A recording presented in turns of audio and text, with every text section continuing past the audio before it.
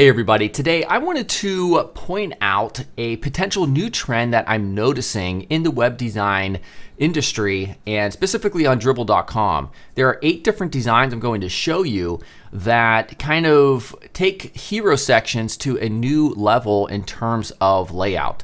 And at the end of this, I'm also going to show you a design I literally just created this morning where I show you what that design might look like back in the 2011, 2012, 2013 era.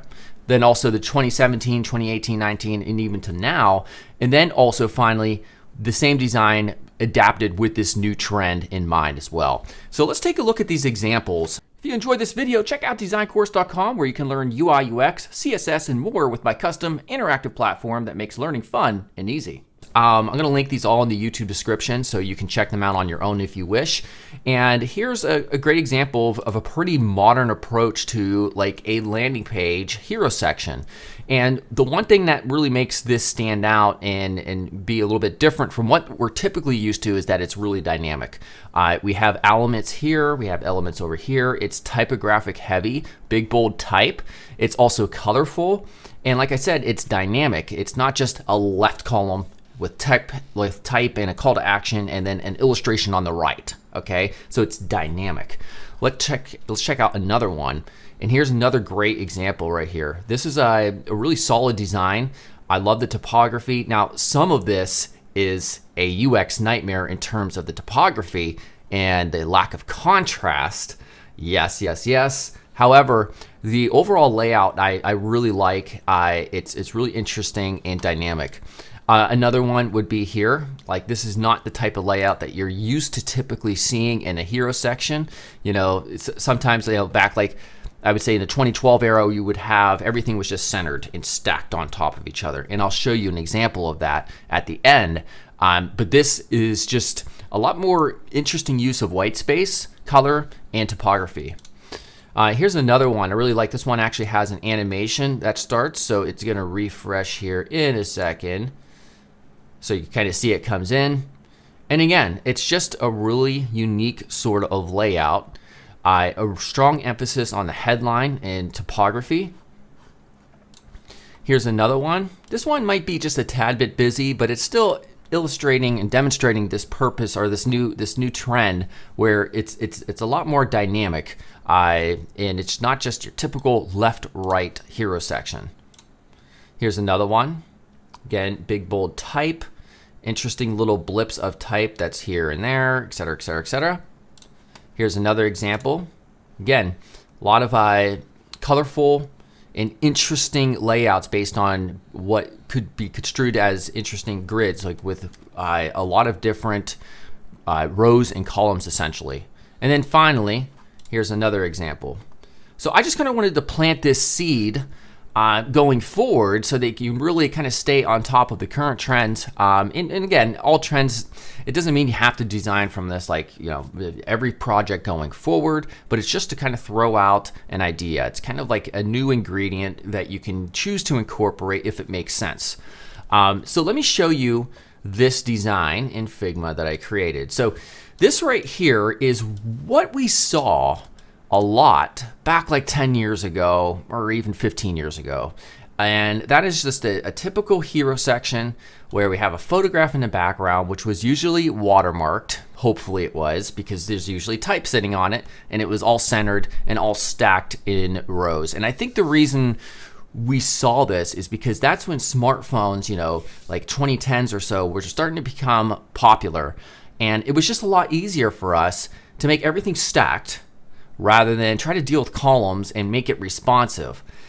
So early web design in terms of when smartphones came out kind of followed this approach where it was just really super simple. This was a typical pattern: photograph, watermarked, type on top of it, centered, and stacked. All right, let's take the same concept, this business concept called Eco Eats, and let's fast forward a few years. And this is what we see a little bit more often these days. It's a more fresh take. It's more dynamic. We have 2 columns, 1 row instead of like 3 rows and 0 column, or just 1 column. And this is what we see and we're more likely to see these days. Am I saying that this is dead? No, I am not. I'm just demonstrating this, that there's a new way to approach the hero sections of websites. So let's go ahead and fast forward to what I'm seeing today. And we might see something like this. Now, I'm going to tell you, some of you are going to prefer this design. In fact, this design might actually perform better if you were to put it through usability tests and conversion rate optimization. But nonetheless, this is what I'm seeing. And this could be construed as what we're seeing like currently on the front page of Dribbble.com in this trend that I'm creating this video about specifically. We have a more dynamic hero section in a layout. So we have an interesting font here with a large type. This is our headline. Then we have so this is a 1 row 3 column approach, and they're not even. This is like larger. So it's fluid, it's dynamic. It's not all symmetrical. And then we have a full width row and column right here. Some white space, good empty white space. We have the marquee banner, which has been kind of brought back recently.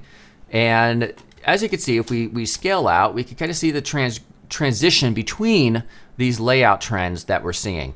I'm hoping this is just pretty much well and dead. We don't see it anymore.